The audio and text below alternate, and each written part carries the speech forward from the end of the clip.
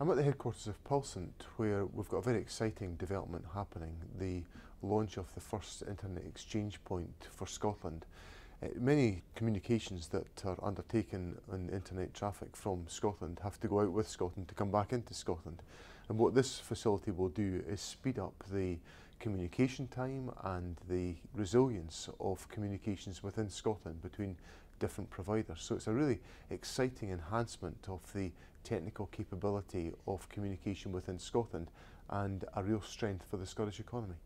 Pulsant is one of the largest independent providers of data centre and cloud services for the UK market. We have 10 data centres across the UK and multiple cloud platforms and a range of hosted services and internet services. Once the exchange is located here in the South Gyle data centre, it means that all the carriers and content delivery networks can exchange data between transactions locally in Scotland, allowing users to get access to that data quicker without having to traverse via London or other internet exchanges in the UK as they do at the moment.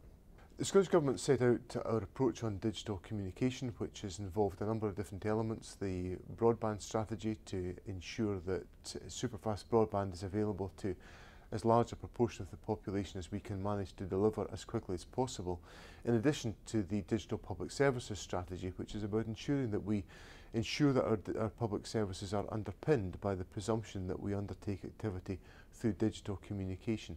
And that's all got to be blended with our commitment to making sure that every citizen of Scotland is able to participate in public services through digital inclusion.